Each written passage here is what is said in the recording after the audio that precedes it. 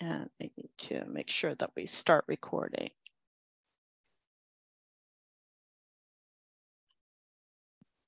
All right. So pursuant to the governor's order suspending certain provisions of the open meeting law, General Law, Chapter 30A, Section 18, this meeting of the Disability Access Advisory Committee is being conducted via remote participation. I'd like to begin by conducting a roll call. So I'll just ask people to make sure that they can hear and be heard and to mute themselves afterwards. So I'll begin with the chair. Myra Ross. Okay. Present. All right. Elise. Here I am. Sorry. Mm-hmm. Saren. I'm here. All right. And Tori. I'm here. All right. I want to remind everyone that this meeting is being recorded to the web and could be shown on Amherst Media and broadcast on the Town of Amherst YouTube channel. And Chair, if you'd like to call your meeting to order, I have 11:31 as the time. Okay. There are some attendees that I think I can move over. So two of the town councilors are in the attendance and one community member. And I see Marty is there, so let me promote her to a panelist. Great. Okay. Okay, I will call the meeting to order. It's a packed agenda. So I want to, we can go to announcements, but I want to make 4E into an announcement because we might not get that far. And what it is there are 2 statewide meetings that are going to be held for any members of commissions on disabilities from anywhere in the state. One's on July 19, one's on August 31. You have to sign up and we can send, if you haven't received it already, Pamela sent it a while back, but I just want to bring it to people's attention that you can sign up to go to these, they're 3-hour meetings of people from different disability committees. They said the agenda is going to be the same for both, so you can choose one or the other, or if you want to go to both, you can. But if, so we'll send that out again so you can register. Registration for the July 19th is before July 5th, and we will not meet again before then. So I wanted to bring it up. The first thing on the agenda is for us to talk about proposed legislation for accessible trails. And we have a presenter, Meg Bandara. Are you here? I am, yes. Thank you. Excellent. Okay. So I have to say that initially I was very excited about this, and I still am, but the information that you sent is completely inaccessible, which is sort of ironic since the trail is supposed to be accessible. So accessible trails are great, but if you could read about them, it would be better.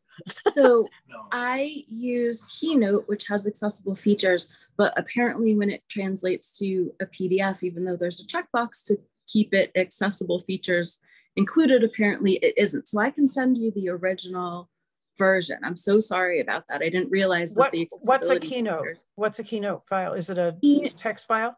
It's a presentation file. It's Mac's version of PowerPoint.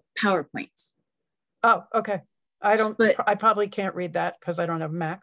But anyway. I'm also happy to provide a text version. I didn't realize that I would love it as a text version. Great, I will do that. I'm so I thought sorry it was pretty funny that an accessible trail presentation. Well, it's not very funny. It's really horrible that it doesn't translate. Well, I would use that word too. But okay, now we got that out of the way.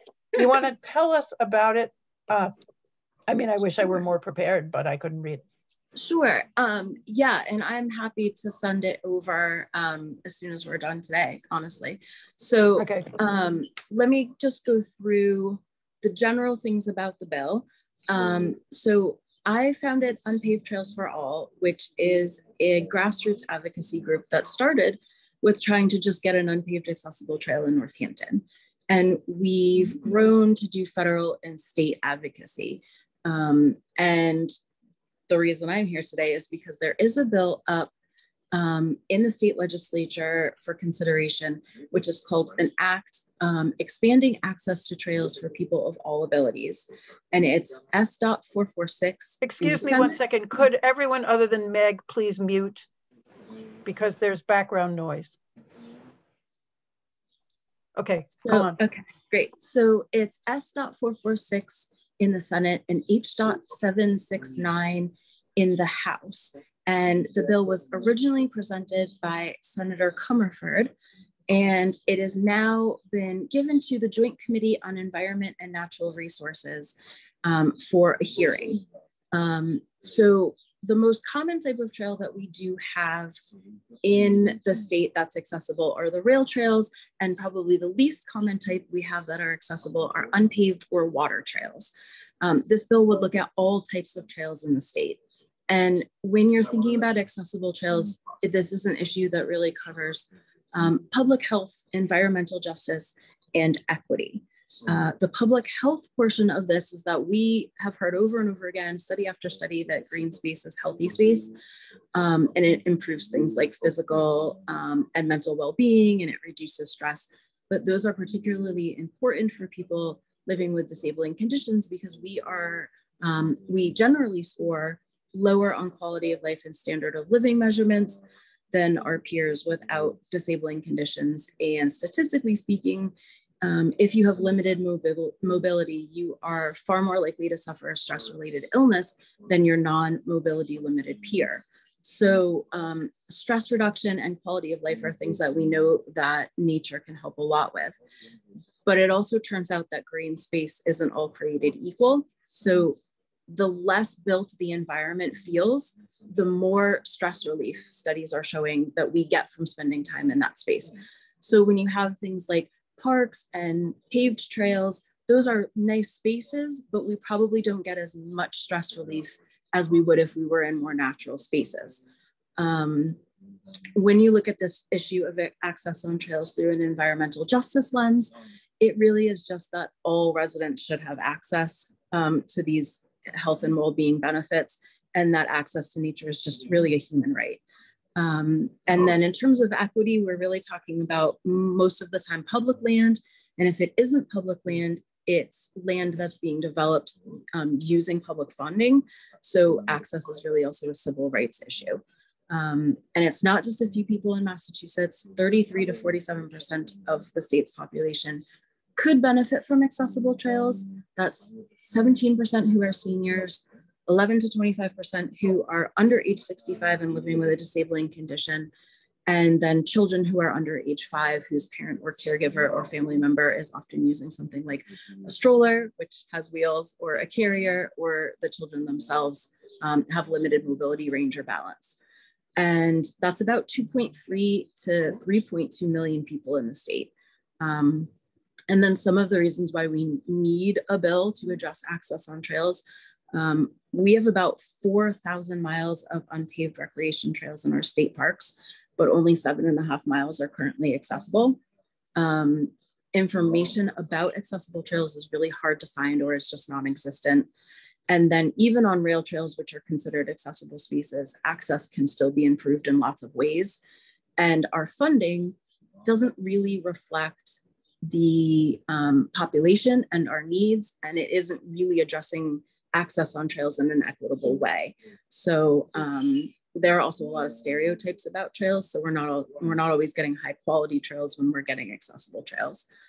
And then the bill itself, if it's passed, would develop a working group, which would really importantly to me be comprised of at least a third of its members being people living with disabling conditions, because we just don't have a seat at that table normally. And it would also mandate that the group be diverse, both racial and ethnically, but also in the location. So coming from different parts of the state, which I think is always important for all of us here in Western Mass, we recognize. And then the working group has timelines built into the bill, which I think are also important. So the goal of the bill overall would be to increase the amount of accessible trails within 3 years, and also increase the dollars going towards accessible trail projects within 3 years. And to do that, it also has some timelines that are baked in, which would be within 3 months of the bill passing, the working group would be established. Within 12 months of the working group being established, their report would be due, and then the DCR would be required to respond to that report. And then again, that 3 years time of having increased trails and increased trail dollars. What I'm asking for today is really just this committee's formal support in terms of a letter that would go to the chairs of the committee that's reviewing the bill. And then also, if you would like to take your support a step further, we have framework language that you could introduce to your local government so that your local government, your town council, could pass a resolution that also says that Amherst supports the bill. And then there are lots of ways you could help as an individual. If you're here and you're interested, you could sign the petition, which is on our website, which is unpavedtrailsforall.org. You can also, we're always looking for advocates to help. So you can also be an advocate if this issue is important to you. So I'm happy to take any questions, and also to say that Representative Dome is also a co-sponsor of this bill. I have a question too. I guess I'm Hi. unmuted now. Can you hear me now? Mm-hmm. Yep. Yes, we Yeah. can hear you now. Oh, okay. Yeah, I have- Okay, Elise, go ahead. I'm sorry. My question is, sounds wonderful, but how does one with mobility issues, how does one get to these trails, to the accessible trails? Right, so that's definitely an issue that this working group would look at, because that's a problem. Mhm. In all of Western Massachusetts, I only know of one trail that can be accessed by public transportation. And that is not even just the bus service route, it is a special request stop. So accessing through public transportation is definitely a problem that the working group would, I hope, look at and address. But then in general, also just having information available about the trails in an easy to find way so that you can get to them through private transportation. Okay. Does the material you sent us include a response that you just gave us to Elisa's question? No, but I can send it. Yeah, that's an important thing. If you have, like for me, I'm legally blind and I have a guide dog, and I rely on public transportation. And if I can't get to I would love to walk on these trails, but if I can't get to them, you know. Right. And I'm sure other people have issues too. Yeah. Yeah, it's absolutely a problem. Getting to a trail independently is definitely a problem. So the trail at the old Mount Tom Park, whatever the state is calling it, that's the only trail that can be accessed through a special request public transportation route. This is Tori. Tori, go ahead. I can't find my raised hand, sorry. And I've been to the Silvio Conte, the Fort River Trail in Hadley, and you can take PVTA there. The address is not quite right, but if you see, I had to explain to them how to get there. And also that's an issue because Moody Bridge Road now is blocked off, so you can only access it from one direction. So it's difficult, but I have been able to get there. So, but you have to explain to the bus driver, which unfortunately, yes. Yeah, and I'm out. Yeah. So yeah. Tori, do you find that trail to be completely accessible? It's not. Oh. It's not. It is when they keep it up. Yeah. Right. But they need to put more product down. I'm not sure what you call it. It is not pavement. It's not pebbles either. No, it's sort of dirt. It's kind of, I don't even know. I guess you could call it dirt. It's gray. And also so it sinks So there's lips on the wooden walkways when you're walking on them. So if you're not careful, you could trip.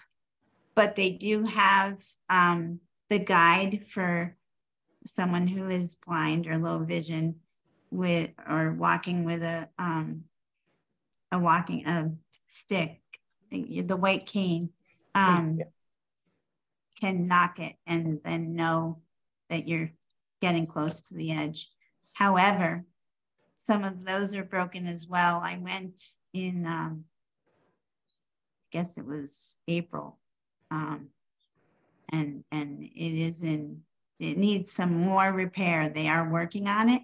You can see that they've replaced things, but it needs more repair. Yeah, and upkeep. I think that trail has suffered since the pandemic with the increased interest in use outside. That's one of the most popular trails. And I think that again goes back to the need for more trails and more of these spaces so that they don't get so beat up, because the accessibility filters or is non-existent as soon as the maintenance starts to become an issue. And it's also a federal trail. Is. It's not a state trail. It is. And that's a crushed stone surface, which is a pretty typical accessible surface for trails.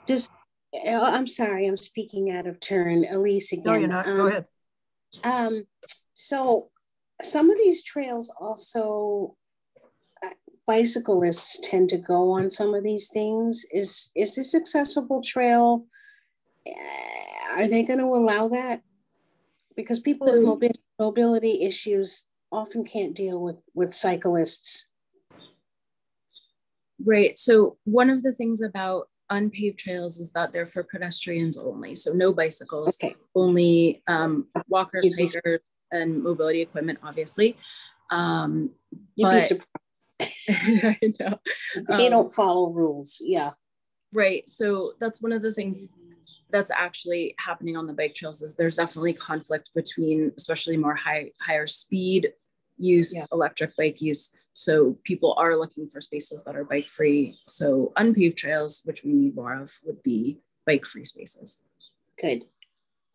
So from us, you want a letter of support. So can you send us something about, as I said, what you sent is not accessible. So we would need information about to whom we should send it, about who the principal players are. You said that Elisa's question about how to get to the trails is not addressed in your PowerPoint, in the materials that that have gone to the legislature. Where is that? Because she asked a very important question, and I'm not sure where you are. Right. So that would be something that would be specifically addressed by a working group after the bill would be passed, but I'm happy to send my response to that. So basically the bill would create a working group that would look at all of these questions, because no one's really looking at all of these questions and looking at the trail system as a whole. And then they would provide a report that would give recommendations on areas where accessibility can be improved or areas where we're not even addressing accessibility right now. Okay, so this has been proposed. So what is the calendar by which we need to work so we can?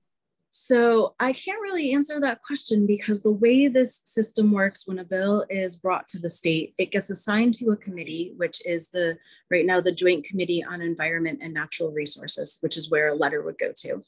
And they have a hearing about a bill, but we only get about a week's notification when something comes up for a hearing. It could be any time between a week from now till the end of the year, basically, is what I've been told. Okay, so time could be of the essence.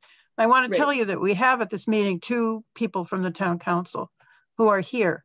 So they're hearing this conversation. We have an official liaison who could take this to the town council if we ask her to. And there is another member of the town council who's here.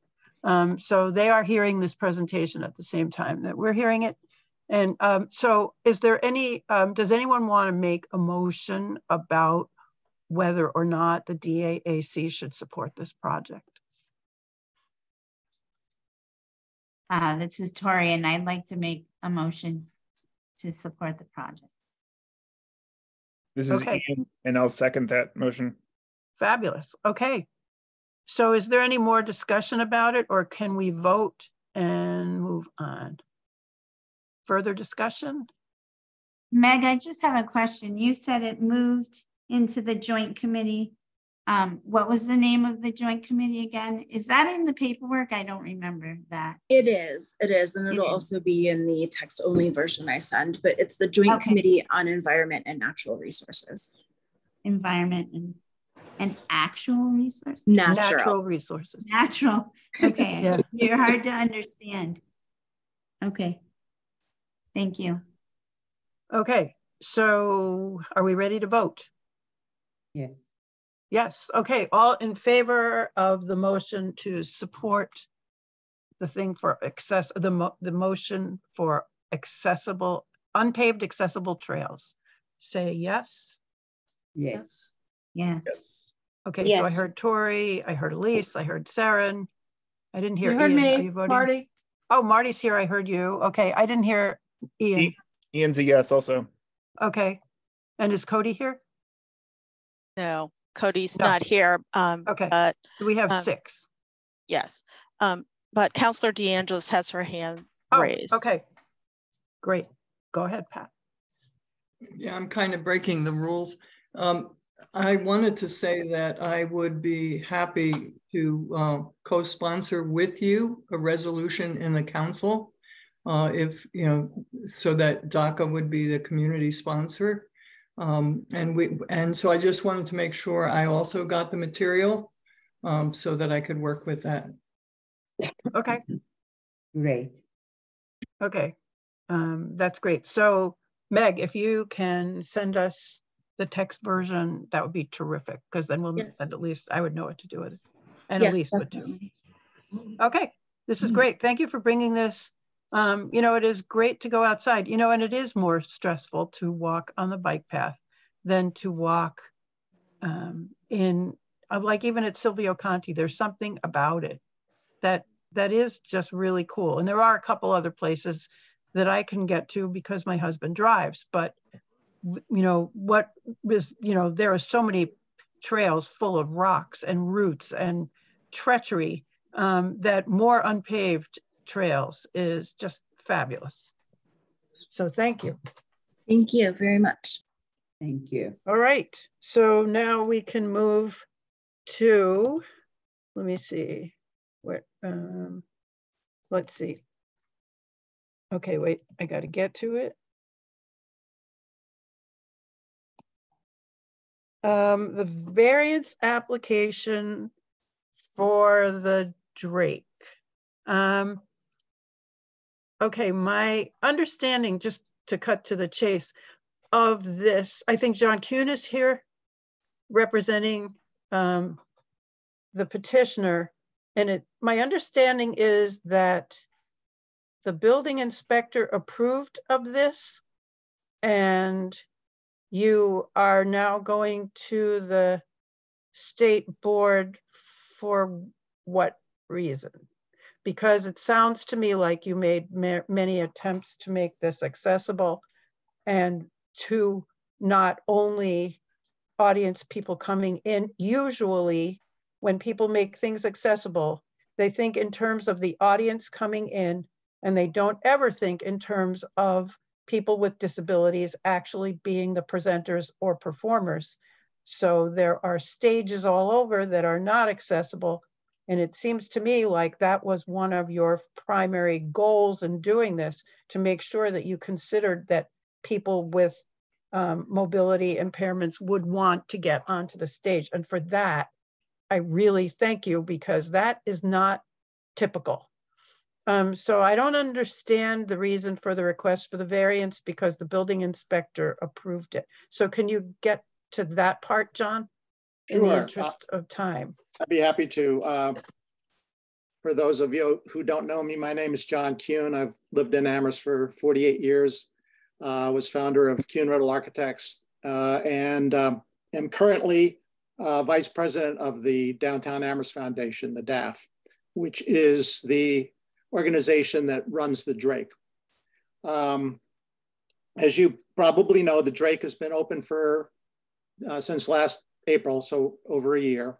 And we knew at the time that we were opening that we would have to make the entire facility accessible because it's a change of use and it's a large enough project. The main door is accessible from renovations that were done in the 90s, but the interior of that space originally was a bank, and then it was the High Horse for a while, and now we converted it into a performance venue. When the entire space is accessible, we knew that the stage should be accessible, but we also realized that because of the shape of the room and the configuration of the space, that it would be very difficult to put a permanent ramp in that was there all the time. So we thought about how we might do this, and our concept was to create what we're calling a retractable permanent ramp. In other words, it's a ramp that is 16 feet long because the stage is 16 inches high, and it's stored under the stage. And we pull it out whenever there's a requirement. And there's two types of requirements. One would be when a performer requests that. That has happened once in this past year where a guitarist for a punk rock band was in a wheelchair. So we put that the ramp up at his request. And the second time is whenever there's some kind of public performance where somebody from the public might get up on the stage. An example would be our open mic nights once a month. So we felt that this was really meeting the spirit of the code, the accessibility code, in that the stage, which is not a public space, but is a space that can be used on certain occasions, and we make the stage accessible on those occasions. So we presented this concept to Rob Moore, the building commissioner, and he thought it was a good idea and accepted it. And that is how we constructed the stage with a storage area underneath. We bought a commercial ramp. I don't know if any of you have seen it in place, but we put it up when is required. So this was questioned. I guess there was a complaint made to the state that we didn't have a ramp. And we had a meeting. Actually, Miss Young was there, Miss Moyston was there with a fellow named Jeff Dugan from the state. And he thought the ramp was great, but he felt like we should get a variance from the AAB. And so that meeting was on March 27th. We submitted an application for variance request on June 6th. And that goes to the AAB. And in doing so, the application has to be copied to the building commissioner, to your committee, and to Stavros. And so that is why you have received this request. I also want to thank you for seeing, that was just submitted about a week ago, and we appreciate that you've been able to put us on your agenda so quickly. We have not been scheduled for a hearing yet, but there will be a hearing at the state level once they've gone through their process. So your disability committee is really looking at this request because it's gone to the state, and we would like your support on this, of course, but that's the reason it's before you, Myra. Okay. Do any DAAC members have any questions for John Kuhn? This is Tori, and I have a question. Yep. Is it posted anywhere for the public to see that you have the accessible ramp? I don't know that it's posted anywhere. It's there if the public is there and is able to go up on the stage, and it's something that's presented to any performer that signs a contract to come in. So they certainly are aware of it. They know. Okay. And does the Drake have a website? Yeah, I realize that it's not a public space, but my recommendation would be that you post on your social media and your website that you have a portable ramp that's available upon request. Sure. And that will help alleviate this Yes, issue. That good suggestion. Thank you. You're welcome. If I may, we have a facilities packet that goes out to all agents, managers, and performers that we're working with, and it is included in our facilities. It tells everything about our facility, how the stage works, how big our stage is, what our backline is, our production managers' contact, et cetera. So that is part of what we send out to anybody who's looking to perform at the Drake. And when we do host our open mic nights, which is the night that it's the only night that the stage is open to the public, we have on social media posted pictures of the ramp and the stage in use with the ramp, but we can do more. Absolutely. Could you identify yourself, please? Sorry, Hi, thank Gabrielle. I'm Oh, Gabrielle. Okay, cool. Yes, Okay. Gabrielle Gould. All right, excellent. Okay, so you do put it in the packet. It is on the social media. And if it could just generally be on the website for people's general information, that would be terrific. Does anybody have any questions about the ramp?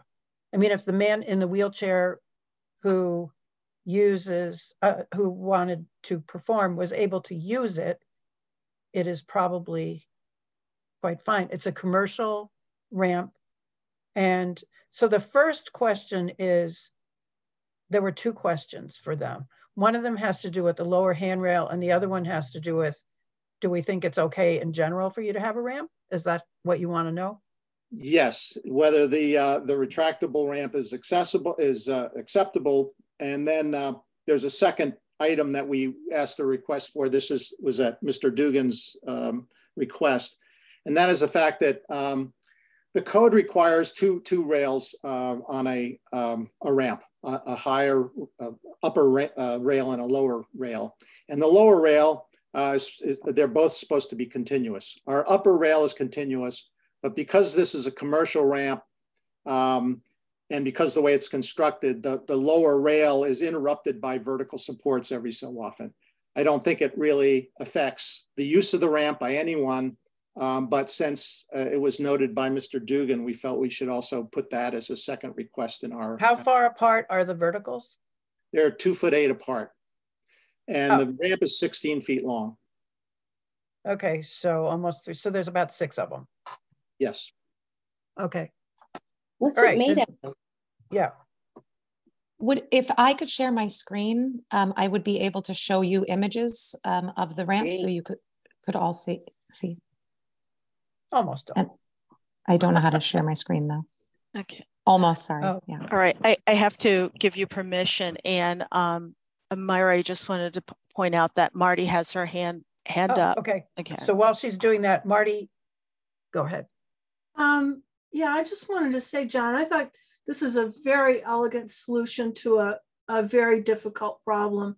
Your space is pretty small. You don't have a lot of space and you lose a lot of seats when you pull the ramp out. But and yes, it doesn't meet the letter of the state law, but it does meet the ADA by giving an alternative solution. And the way that you're operating the Drake, I think it meets all of the requirements of the ADA, if not the letter of the state law. And that lower handrail, I don't know who uses that. Right. You know, it's sort of it's a very difficult problem. I know I've struggled with it for years, getting that lower handrail continuous when you need to have it standing by itself, like in this situation. So I think you've done an excellent job on this. Thank you. Do you want to make a motion, Marty? Yeah, I'll make a motion that the DAAC approve these details and this variance. And I would say these are real details, and it's right for the Drake to come forward to have this variance on file so that there won't be a problem if someone goes to the DOJ about it. Okay. Myra, before you ask the committee for additional comments, I did want to point out that you do have members of the public in the audience. So I don't know if you want to have public comment or we want to hold. If there's someone in the community who wants to make a public comment, it would be limited to 3 minutes. We could do that. Okay. Who is here? There is a person. There's a person with their hand up. So, well, actually, before we do that, can we see the presentation? Can we see Gabrielle's screen first? Yeah. And then okay. Okay. I have. Okay, Gabrielle, go ahead. Myra, I have a question. Oh, okay. Go ahead. Right. So, what I do, I use a wheelchair, as you all know. When I go up a ramp, I pull myself, not just by my wheels, but grabbing the railing. So, and then going down the hill, going down the ramp, I also have my hands on the rail.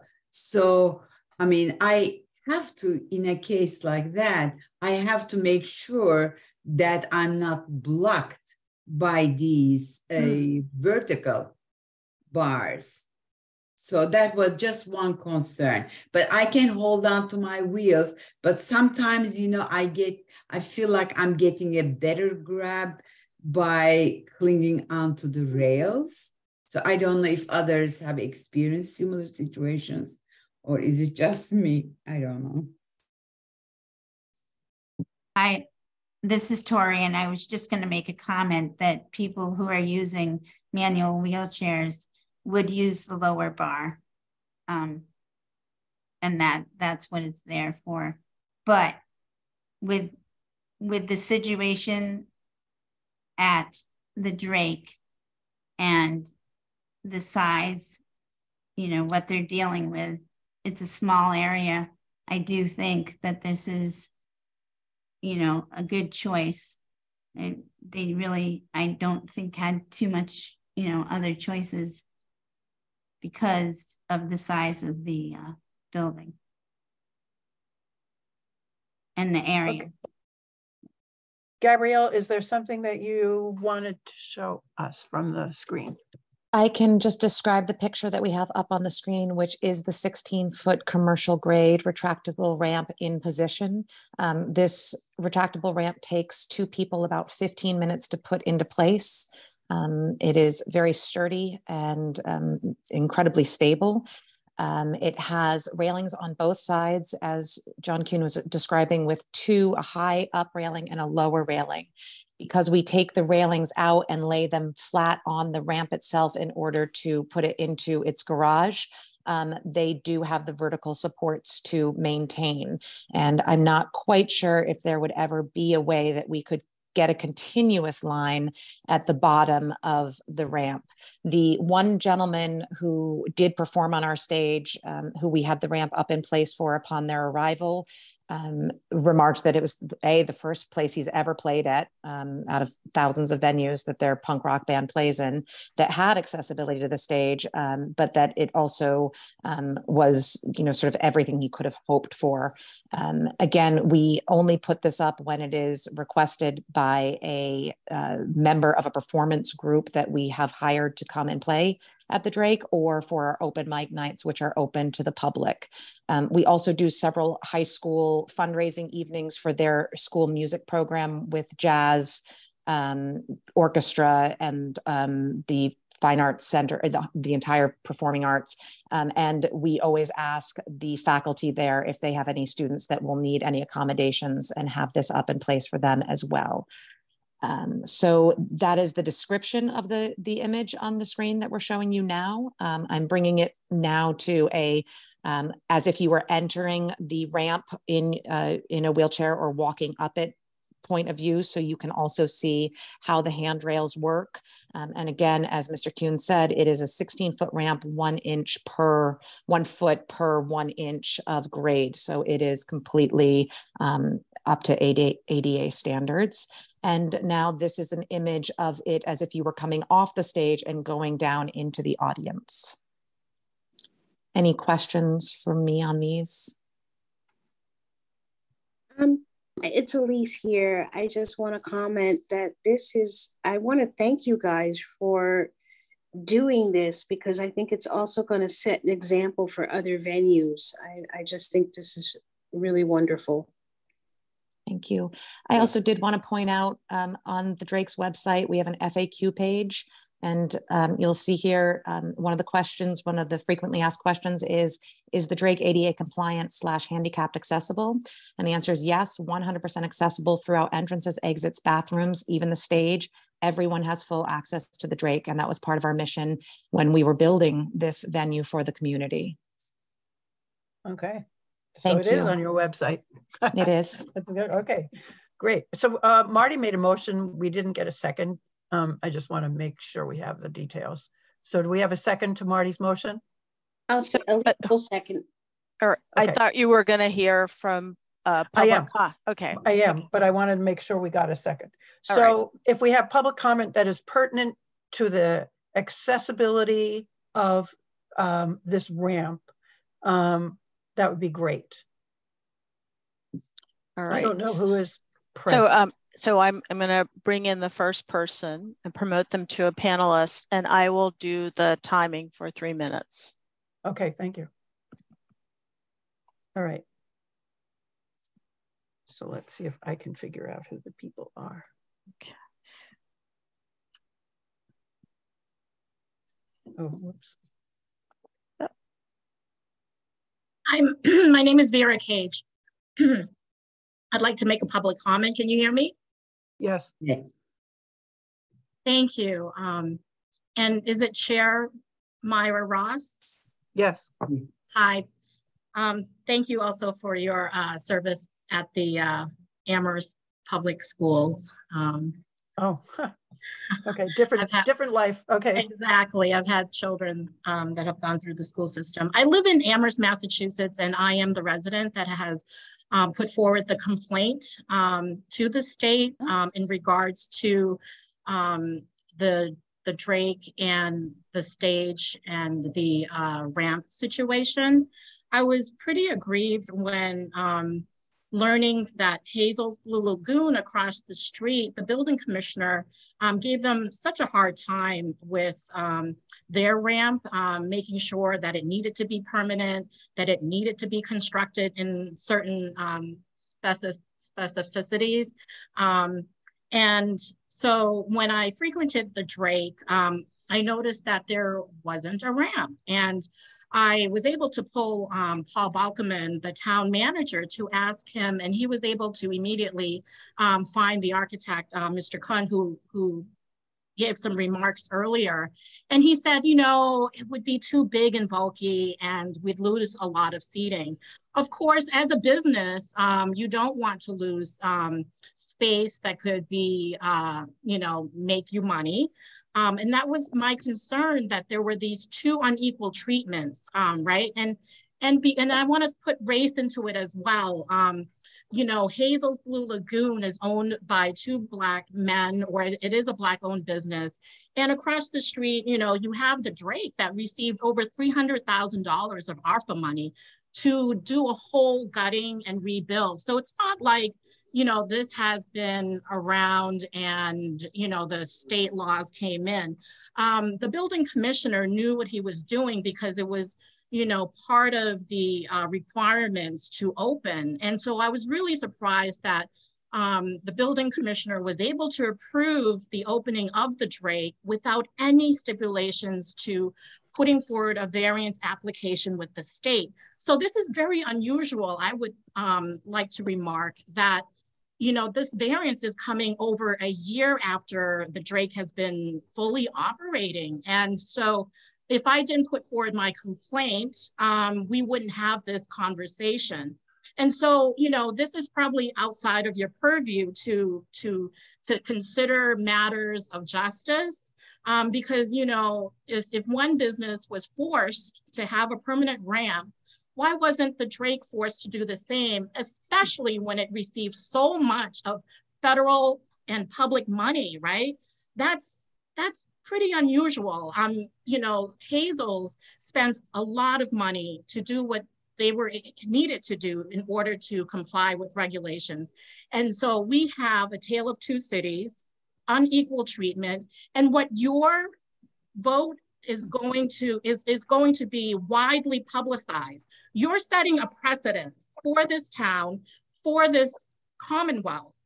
What you do as a community that's charged with representing folks with disabilities. You're at time, so if you'll just finish. I will wrap up. My concluding remark is that before you vote, consider who you represent. And it's not about profit or money. It is about the people that may want to come to the stage and be welcomed, no matter if they're, you know, with a wheelchair or with a walker. If there's somebody in the stage that the performer wants to bring up, they should be able to come on. That's what happens during these evenings where we are having a good time and celebrating. No one wants to stop the show. You're at time. Thank you. Sorry. Thank you. No, I appreciate the comment. I guess I want to say that, first of all, our role in this is not to make a decision. The decisions are made by the Massachusetts Architectural Access Board. We have advisory opinions.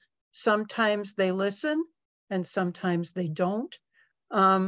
We have had very strict, serious concerns about the accessibility of things before that were approved by them.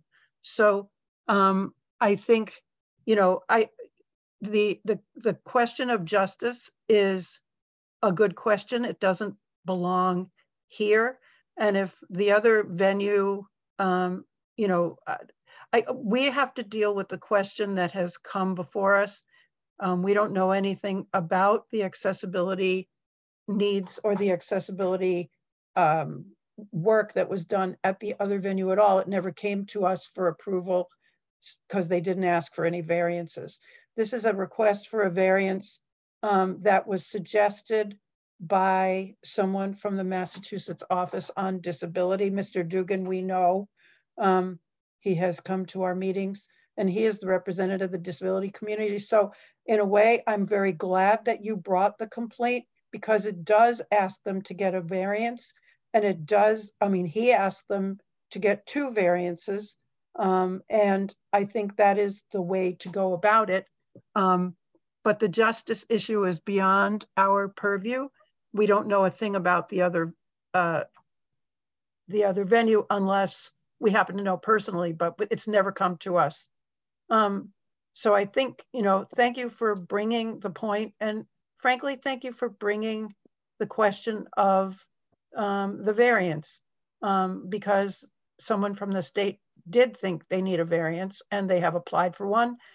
And our job is to decide whether the recommendation that they are making is something that we can support for people with disabilities to be able to use the facility. That's all we are charged with, and we don't have final decision making.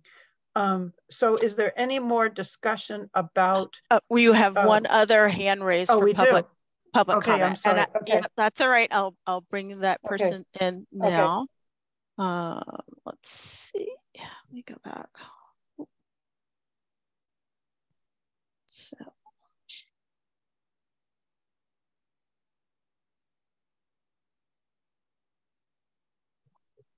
Okay, they should be coming in. When you come in, could you identify yourself, please?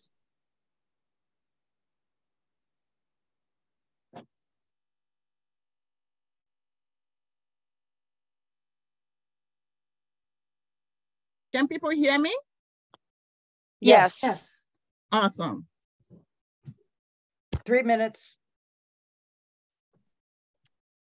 So first of all, my name is Pat Ananibako, and I want to thank members of DAAC for your time serving on the committee.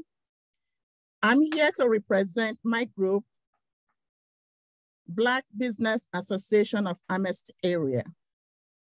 And I am urging you not to support the variance application that Drake has submitted to the state. The reason being that Hazel, that is run by 2 Black men, were not given the opportunity or given the information. They too had small space. I will urge you to please reach out to Hazel before you make your decision. Do not vote today. Your vote of yes will send a very strong message to Black-owned businesses in our town.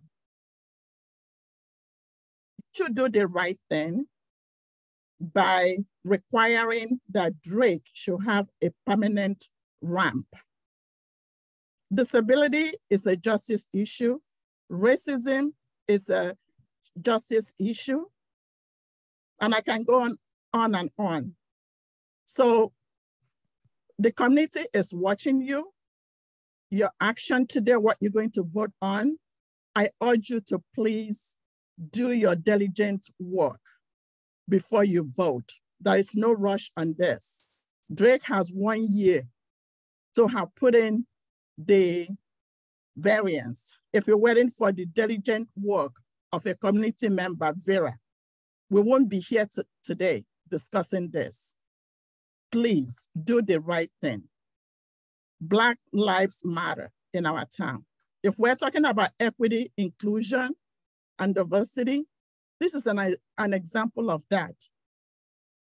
Drake received $300,000 of APA fund to renovate and for operating expenses of their business. So the public has right to give input of that business. If it's a private business, then don't collect money from tax dollars, period. That's all I have to say. And I want to echo everything that Vera has said. Please do not vote yes. You will be driving Black-owned businesses out of our town. If Hazel doesn't get APA fund, just like Drake, they will no longer be in existence in our town. Is that what we want? I used to run a restaurant in Amherst. And I know I experienced racism during permitting process. No surprise why businesses are thriving in Hadley. I own some businesses in Hadley. Do the right thing. I thank you so much for listening. Thank you. Thank you for your comment. Does anyone on the committee have any anything further about the request and about Marty's motion? Myra, this is Ian. Go ahead. I was just going to say, this is my second meeting on the committee, and I appreciate the presentation earlier, and I hadn't been aware of the reason for the call for the variance being, or the call to the state for the variance, but I did just want to say, in terms of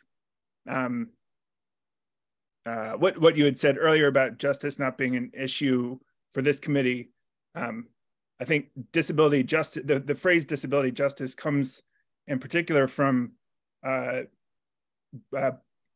Black and people of color activists working for disability justice.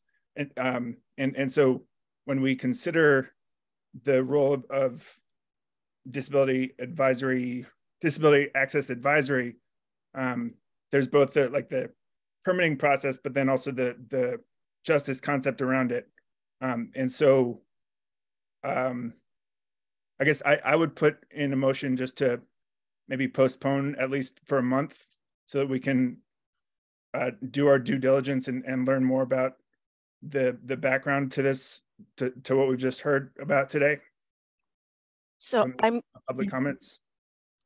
All I can say, we're not meeting in July. We're going to Northampton, so it would have to be August that you are proposing. I just want to make that clear.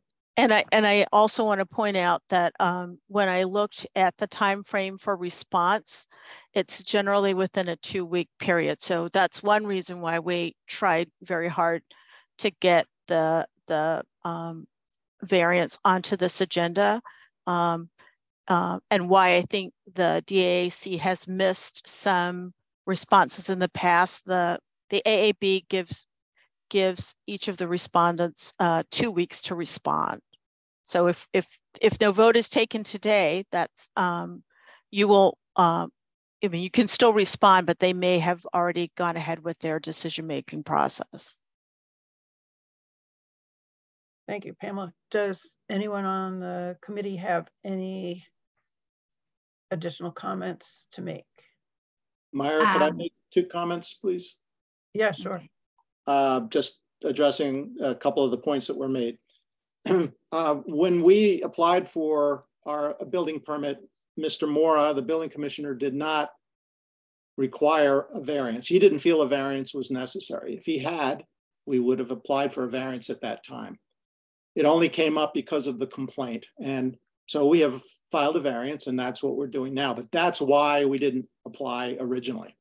Right. And the second point is that this stage is not a public space. It's not a space that anyone can just go up on at any point in time. If this were a restaurant and we had a 16-inch platform, we'd have to have a permanent ramp that was there all the time because all tables need to be accessible. So it's not a public space. And that's really the difference between the requirement for other facilities that require ramps for stages or platforms. May I also add something? Go ahead, Gabrielle. The complainant against the Drake on this also made complaints to the Human Rights Commission.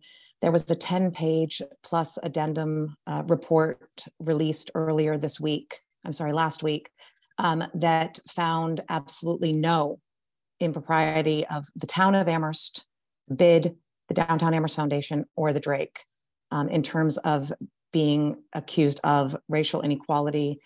Rob Mora, as building inspector, stands by his original and continued designation that this ramp was completely accessible to the stage for its purposes.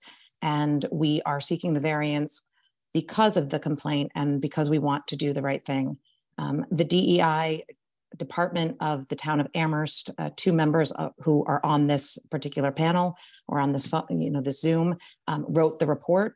I believe it is a public report, and I think it's important for people, if you are going to hold on this, to read the report because they have found no negative impacts from our organizations nor the town of Amherst on this particular subject about Hazel's Kitchen and the Drake.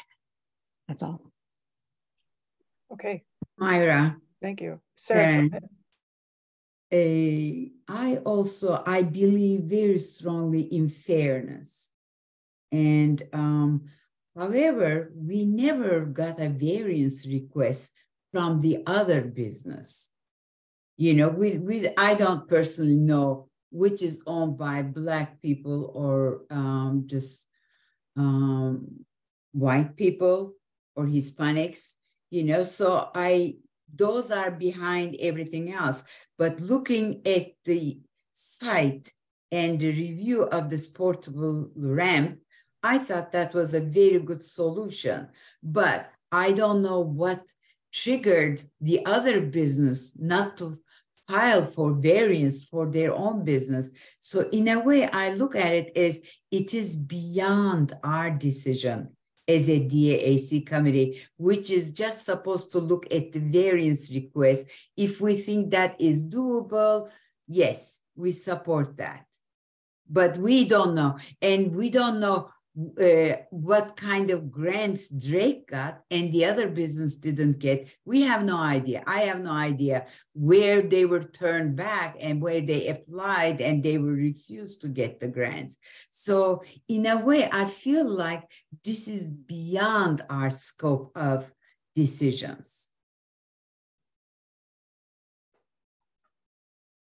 Thank you. I'm sorry. Are there any additional comments?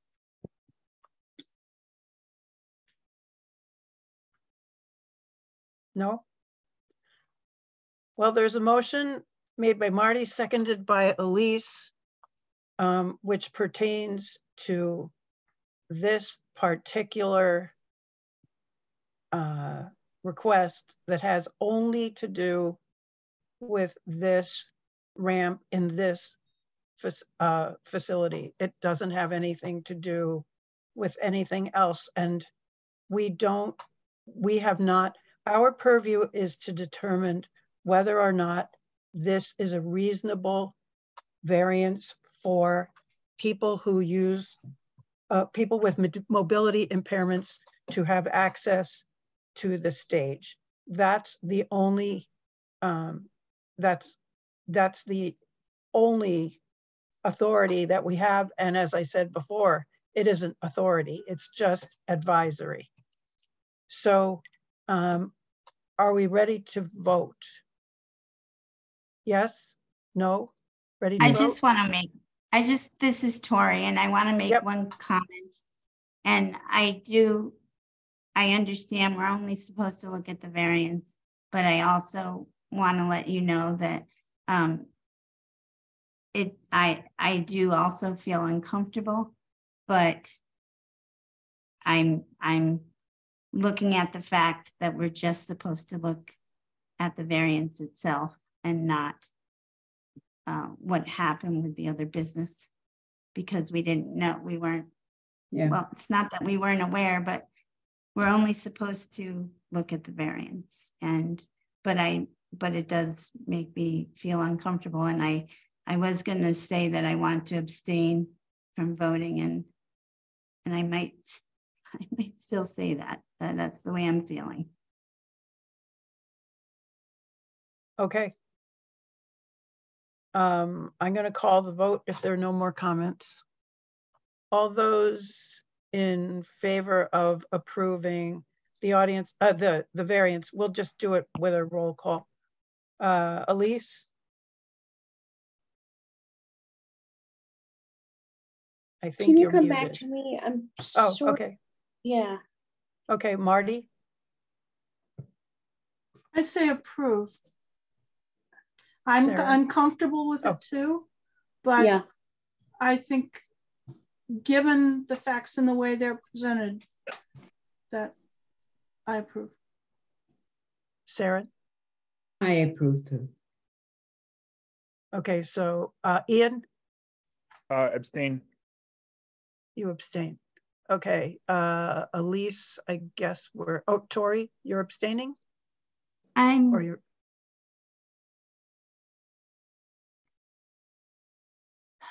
gonna abstain.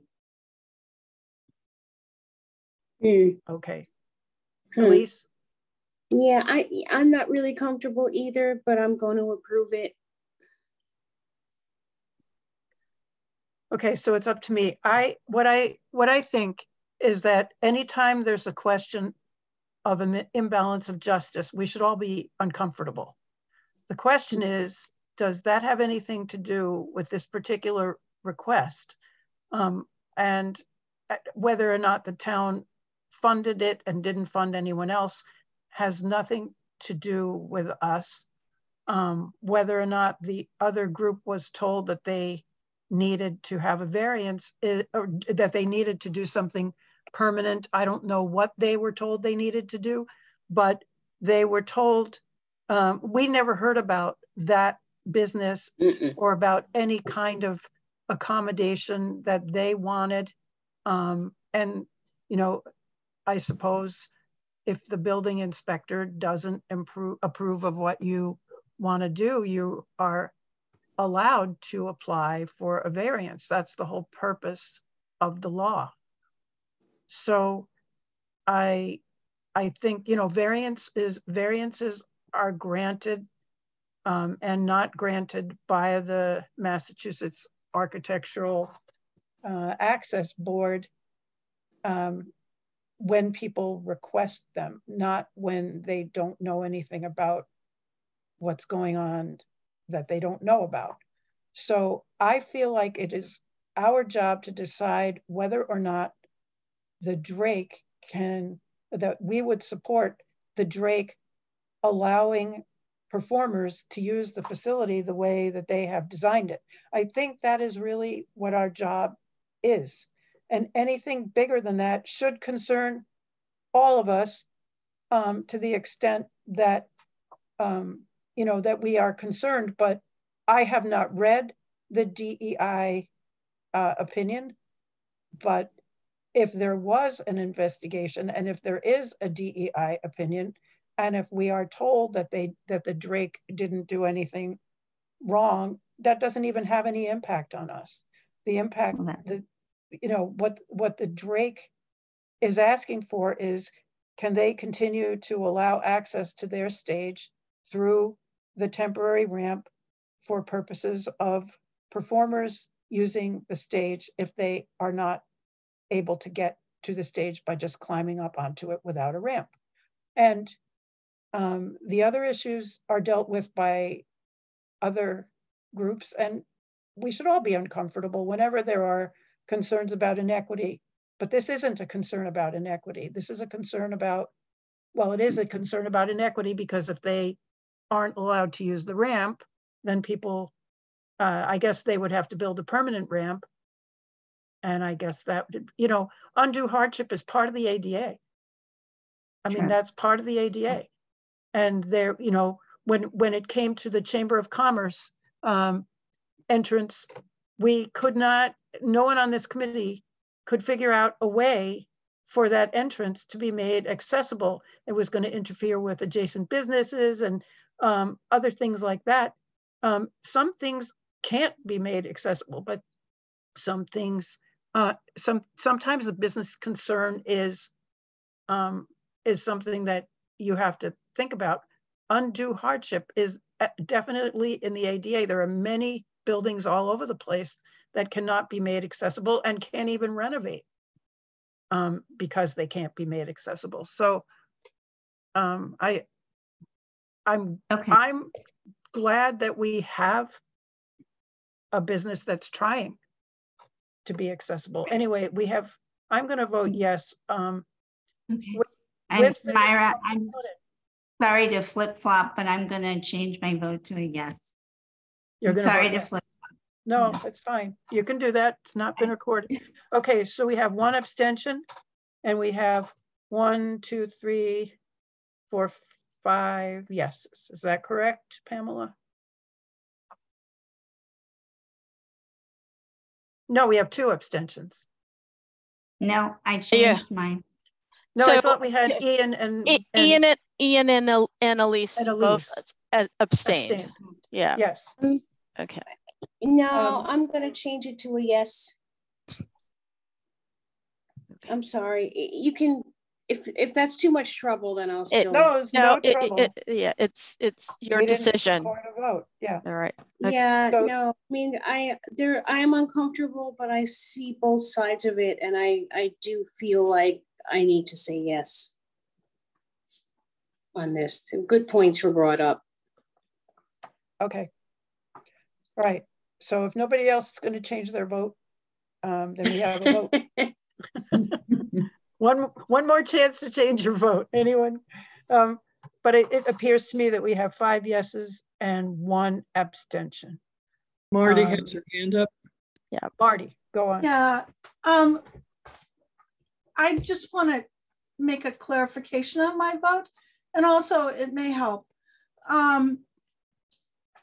We know exactly how the Drake is used, and they have accommodated this through their operations by making sure that the ramp is up whenever there's public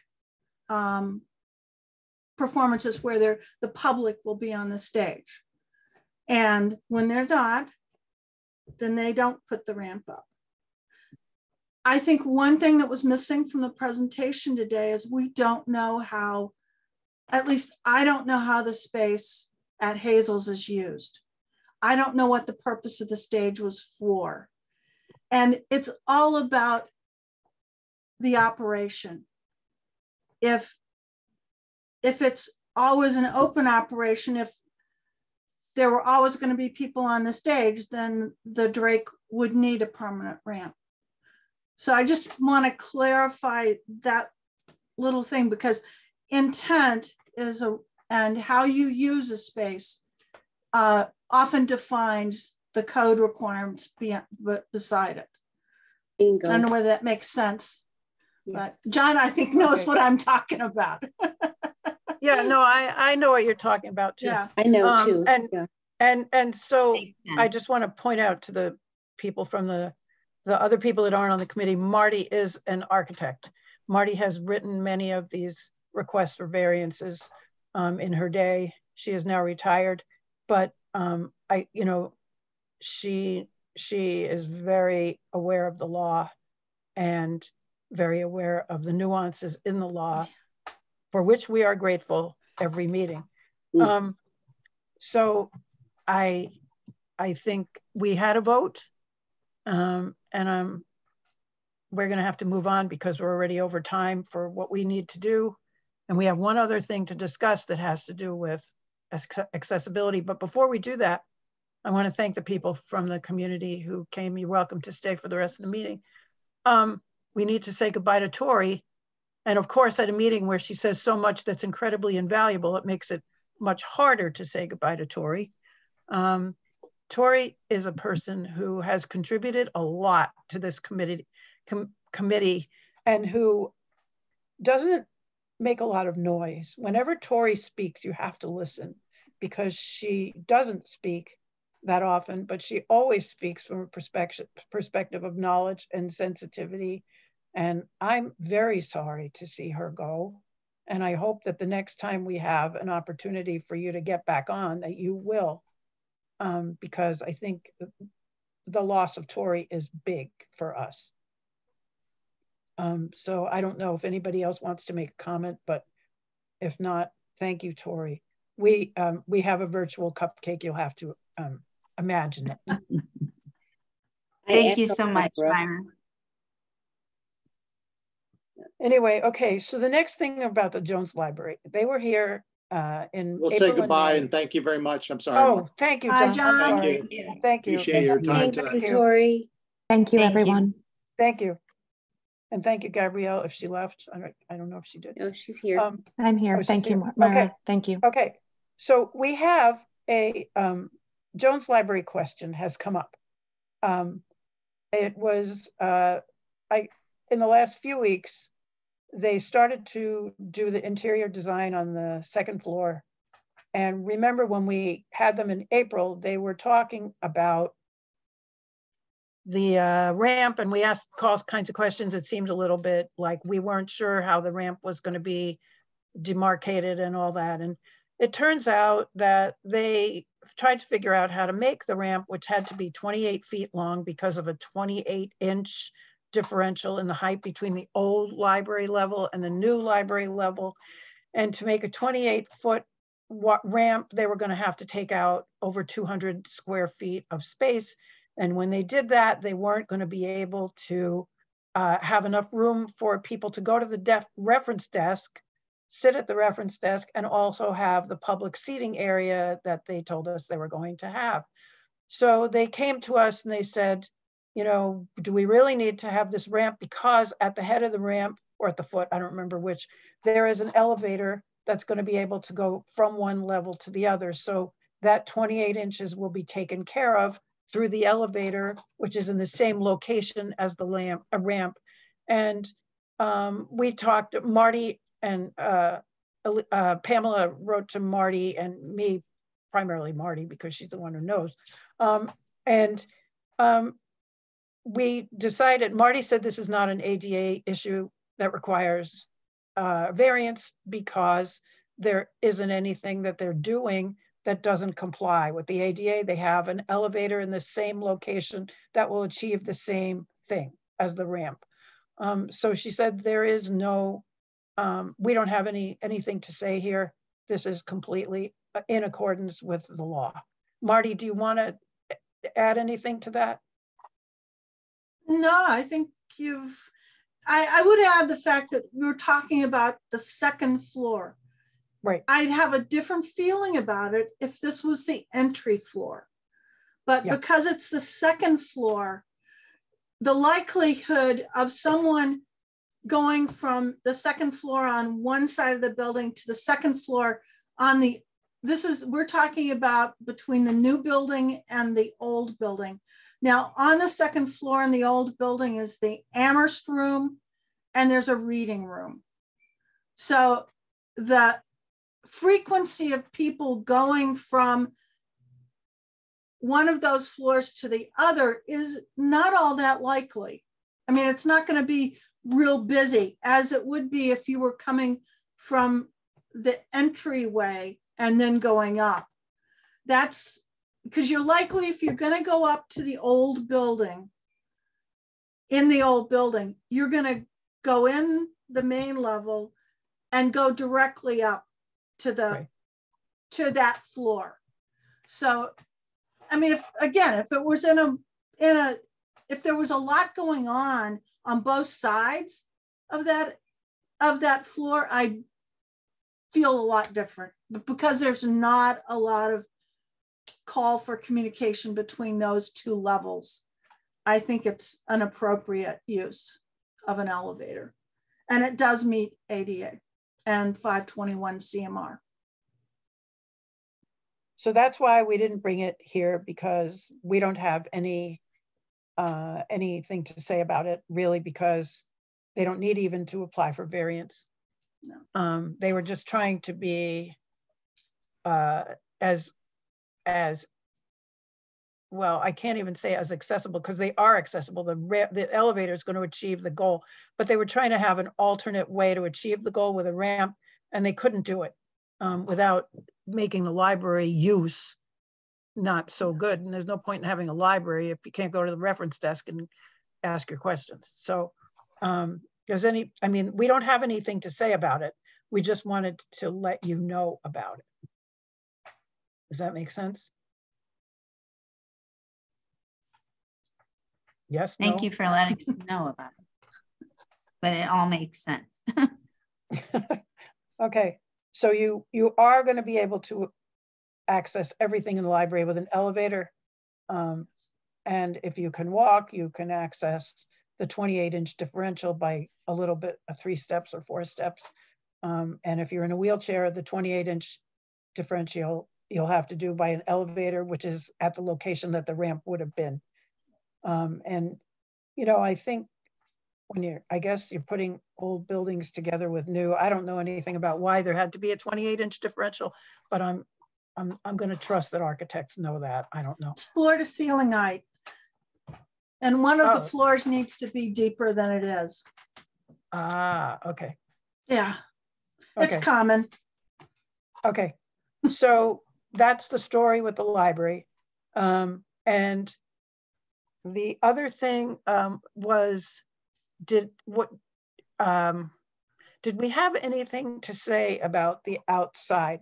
I don't know if we finished that conversation. I thought we did, but I wanted to make it possible for people to speak to that.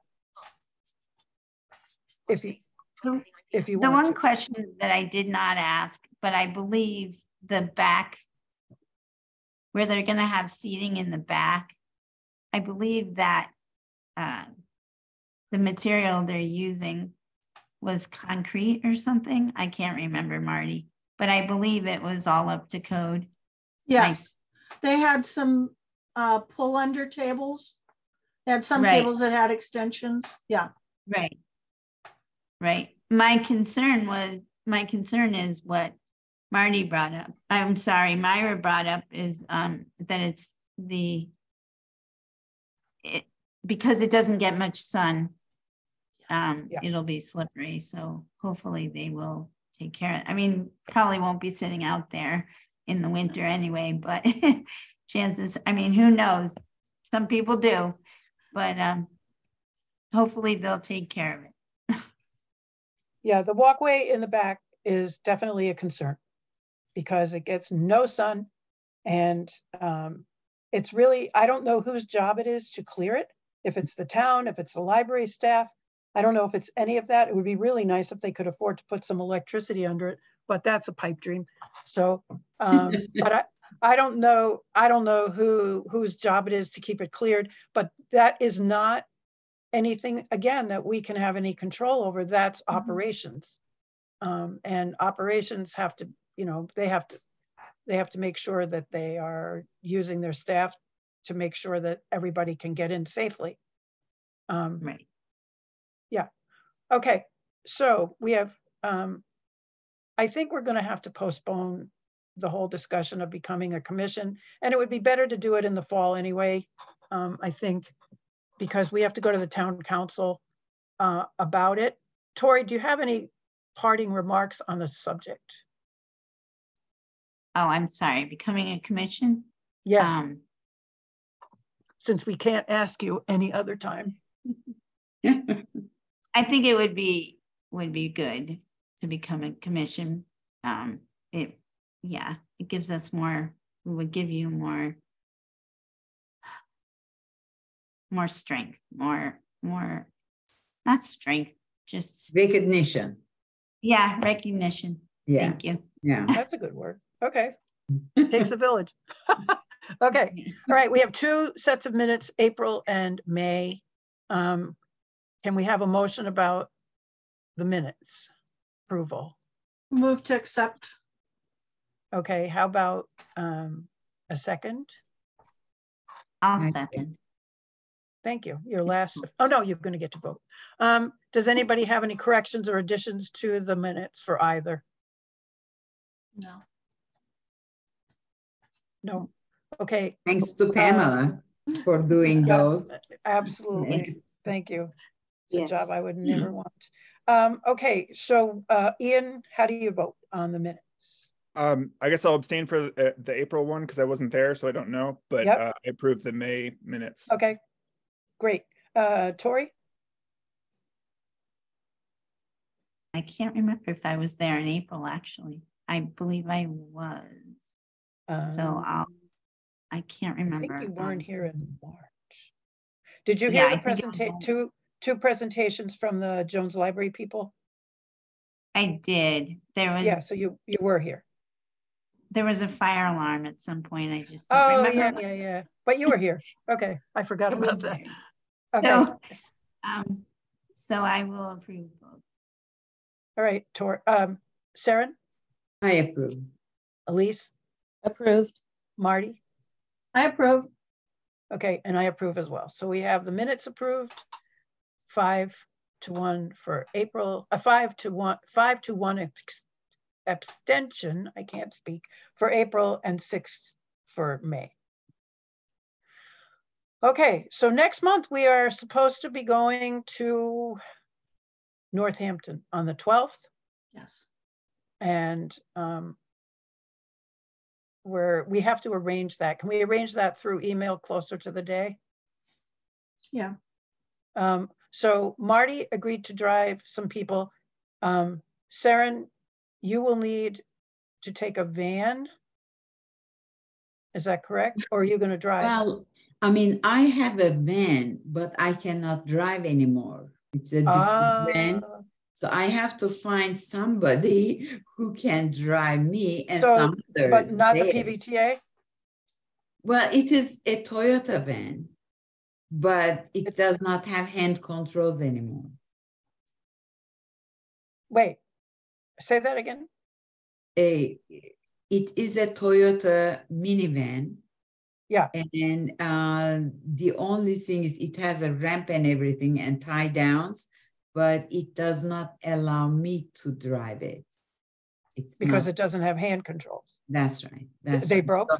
So I have to find somebody who could drive me there. What I'm saying is, what about the PVTA paratransit? I can't request a service that way too. You can or cannot? Yeah, I can. Okay.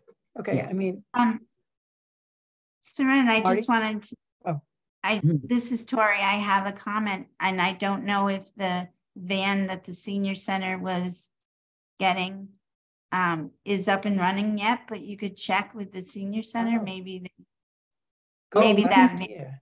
Pamela, do you know about that van? The van is up and running.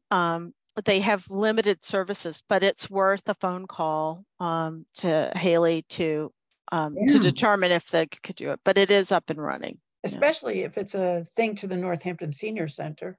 Right. Yeah. Yeah, that would be, and then we can all go and have fun in the van. All right, so that's something we have to work out. Okay. Ian, you can get there on your own? Yes. Okay, so Elise and I would need transportation from Marty. That's 3, Yeah. and Ian is 4. With a guide and dog. Yes, and guide Cody- dogs allowed. Don't worry. Okay. And then there's Cody, we don't know. So we, I think he said he could get there. Isn't that what he said? At the last meeting, he did say that he could get there. Yeah, I think he did say that. So. Okay, so I'm what I'll do, and there I'll try to get more information and contact you all by email just with information. So it's not going to be anything about substance. It'll just be, this is what we're all going to, we have to be there at 3 o'clock or 2 o'clock or whatever time. And we, this is what they're planning. Okay. Great. All right. Okay. Thank you all so much. Oh, before you adjourn, yes. So I did have an update on the pavilion at Mill River. So, which is that there's a possibility that work will begin this summer. And if that's the case, although you're not scheduled to meet in July, there might be a need for a special meeting to bring those plans before you. But those details haven't been ironed out yet. So I'm just giving you're forewarned. We had once agreed that we would do that in order to be able to have whatever our voice is worth with the AAB, right? So we might have to do that. Pamela, thank you for telling us this. July, of course, is one of the tough months to arrange an impromptu meeting very quickly. Yeah. We will have another member in July. I believe James Cordner will be on the committee beginning in July. I believe that's the letter he received from Paul, right? I believe that's correct, yeah. Yeah, okay. So he'll be with us. Yeah, we have to contact him. So it's funny because we have one person leaving and one person coming. First meeting someplace we don't even meet, in a way we don't even meet. But okay, so do we have a motion to adjourn? Wait, sorry, Myra, before we motion to adjourn, can I just make a brief announcement to put on people's radar? Please do. A friend and colleague of mine is co-facilitating a workshop on June 28th. It's called Labor and Disability Justice Towards Solidarity. And just a brief description of it. Join us for Labor and Disability Justice Towards Solidarity, a People's Hub circle connecting movement activists from disability and worker/labor justice communities and those already organizing at the intersections. The increased labor organizing across a range of sectors, warehouse workers, baristas, nonprofit staff, higher ed, faculty, etc., has broad implications for all movements, including disability justice. And I can send out a further description of that would be great. Please do. Great. If you send that's June 28th, 7 to 9 Eastern time. Where is it going to be held? Oh, sorry, it's virtual. Okay. So so yes, Ian, if you'll send me the information, then I will send it out to everyone. And I did want to just say that Tori's always welcome back, although not on the committee, where your voice is always welcome, right? If you want to spend your lunch breaks with us, yeah. Thank you. And I just wanted to say that I have really enjoyed my time on the committee, and I'm sorry to go, but I have other responsibilities at work.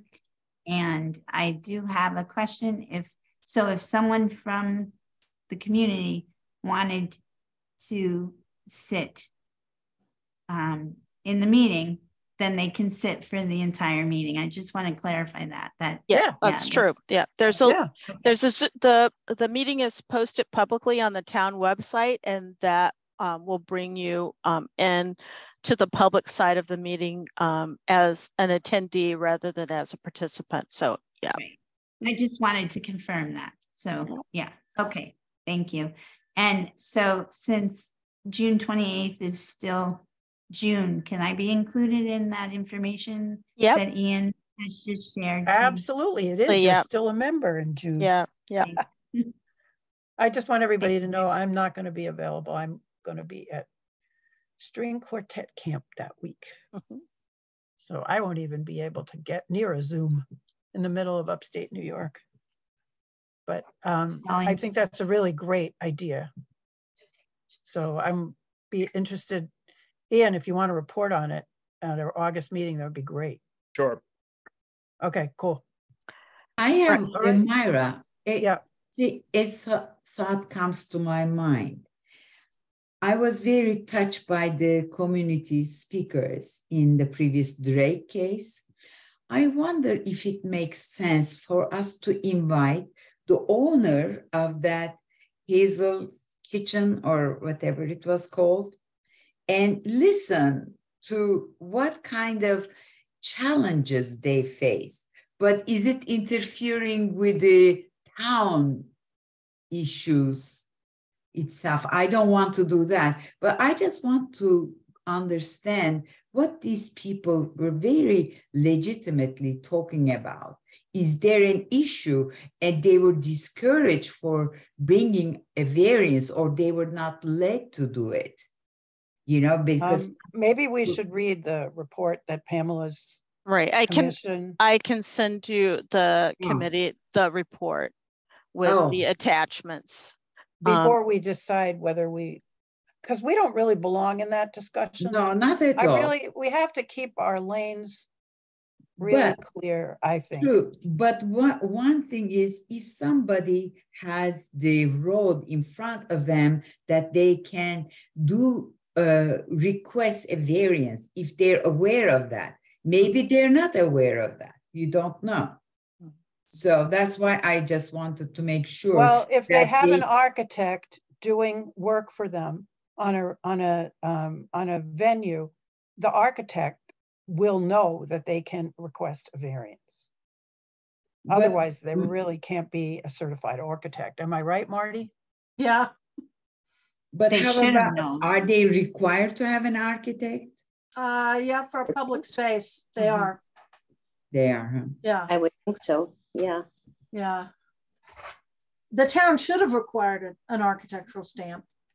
It was. The documents are, I'm scheduled to leave work early today, but I would be happy to send you all of those documents, in the report, as well as all of the exhibits, which total about 50 pages, including the plans. That would be interesting. Longer than the investment. And I mean, I think it's the DEI commission, right? Or I don't know what the Civil Rights Commission. Right. So it's interesting wearing like two different hats. So in my other role as the Human Rights Director for the Human Rights Commission, the Human Rights Commission received the complaint from Ms. Cage about the alleged disparate treatment between the Drake and Hazel's Blue Lagoon, with an allegation that the building commissioner and the Drake DAF had discriminated against them based on race. And as part of that investigation process, Jennifer and I met with all of the parties. Jeff Dugan kindly came out from the Mass Office on Disability and reviewed both of the premises. The ramp that is at Hazel's is a ramp that would have been required by the state for that space. The venues, in my opinion, are very similar. I think the building commissioner felt that there was a distinction between the two of them, which is why he might have reached a different decision. Hazel's Blue Lagoon is both a restaurant and a nightclub or an evening venue. The Drake is primarily an evening venue, concerts, public space. In my mind, there's not a huge difference between the two. I do think, and I say this reluctantly because the architect who worked with Hazel's is not here to defend herself. I do think that there was a difference in the work or the recommendations that were made between the two businesses. So when you look at the plans, you can see very detailed plans. And I think the architect, probably at the request of the owner of the Drake, tried to create a creative solution to a problem that they identified.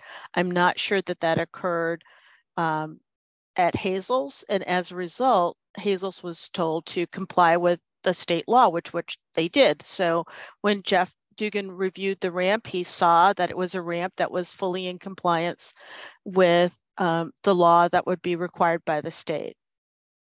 And so that's a little bit of a background, but I can happy to send you all of those documents. Well, just for educational purposes, I'd like to understand, how the building commissioner came up with that decision. Thank you. Mm-hmm. It's, yeah, I mean, racial disparity in treatment is real. Yeah, absolutely. And the fact that the town, I don't know if the town did anything wrong. And maybe, it's like when you don't have a good lawyer, you get more trouble than if you do have a good lawyer. Yeah. And I don't know who their architect was. I don't know anything about it. But if there was a possibility that a variance could have been applied for and it wasn't, that isn't the town's fault. That's right. And so is that essentially the conclusion you came to? So, I mean, the conclusion that I came to is that the two businesses had very different experiences going through the permitting process. I mean, it really is very much night and day. And my assessment is that in part it's due to the backers behind the Drake having a long-term relationship with the town, a lot of experience in doing this type of work. And so, as Jennifer says, like when a packet is presented from those individuals, it's, it is packed up like a nice gift with a bow on top of it, where other individuals may have struggled. And I think that there are some things that the town might do in the future to make things easier for businesses coming into the community. I mean, permitting is very difficult and it's very complex. And if there are, I think the owner of Hazel's felt that at each juncture, there was a question about something that he was doing or not doing. And he's hearing it from multiple voices because we don't necessarily have a mechanism where all of the inspectors would be there on one day and give you all of the information. So you might hear from health one day, you might hear from, gas and electric the next. I'm just, making this up as an example. And so that can be very frustrating if you're new to a community and new to their processes. If you've been in the community for a while and you're an established business owner and you know the process from A to Z, it's very easy for you to package your project in a way that gets it through the process very, very, very easily. So, I mean, it is definitely true that they had very different experiences, and but it was difficult to come to the conclusion that there had been, specific wrongdoing by any of the parties. And, it's just very difficult because although there were allegations of discrimination, there were also information that showed that Gabrielle Gould had assisted this business by helping them complete some of the forms and doing some of the work to help them get established. And the same was true of the building commissioner. There was evidence that they had approved a temporary occupancy so the business could open while they were awaiting repairs of certain things. So when you have sort of that both, you know, mix of good and bad, it's hard, at least it was difficult for me to say definitively this was strictly done because of racial bias. I have a question, Pamela. Do they use that? I've not been in Hazel's. Does Hazel use that stage as an eating area when they don't have events? So it's unclear because, and Jennifer might be able to weigh in. I think at one point that stage area, and it's very teeny tiny. It's a small little stage. At one point, it was described as a VIP sitting area that would be open to the public. And if it were a VIP sitting area, then that would require a ramp. As opposed to only, because in the space, and the DJ booth is off to one side, and then there's another raised platform where there could, and I'm trying to recall, I think there might be more than one area on, like, seating area in that raised platform. Jennifer, can you remember? Well, we don't have to. This exactly is a great example of how nuanced the code is, because it's really about how you control that space. So like the other the thing DJ, is, I know DJ we need space needed to be accessible too. Yeah. Pamela, before, I know we need to close. Can I have you for just a minute after everyone else leaves? Sure. Thanks. Okay, so I need a motion to adjourn. I motion to adjourn. Need a second. Second. Okay, Elise? Yeah. Saren? Yes. Tori? Yes, and goodbye, everybody. Goodbye, Tori. Bye, Tori. Goodbye. Thank you all. Ian? Yes. And Marty? Yes. And me. Yes. So yeah, this was a tough meeting. There's a lot of stuff. I mean, but the question really wasn't our purview. Anyway, okay. Still time. I'll get to you all next month about next month. Okay. All right. Thank you. Hang in there. Right. Hang in there, Right. Myra. Thank you for your tough work there, Pamela. Yeah. Okay. All right. I got it. All right. We all have to leave. And I'm looking for the leave. There it is. Okay. Bye. Bye. Pamela, can you check the Zoom email that you have for me? Yeah. Because I'm not getting any Zoom notifications. Okay, let me. And that's why I've had so much trouble getting in. All right. I am going to. I think there might be a typo in my email. Yeah. So I'm gonna look for a second, because you're getting the email messages from me, right, though? I'm getting your email messages, but I just don't get the Zoom invitation. Okay. And I get it I have another state meeting that I have, and I get those all the time. Okay, yeah, there probably is. I'm gonna go to my webinars and look at this and go to the list, scroll down, save, go down. ytramsmith@gmail.com. Yeah, that's it. But I don't get them. Huh. Well, this last time, Ian and Elise both had trouble with their Zoom, and I actually I had Zoom resend their email, their invite. But you resent mine too. And you still didn't get the I didn't get it, no. Okay, yeah, all right. There's I will something- double. That's why I was saying, let's check the. Yeah. Because I did not get it. All right, I will double check again. Okay, thank you. All right. Okay, take care. This was a tough one. All right, take care. Bye-bye. Bye-bye.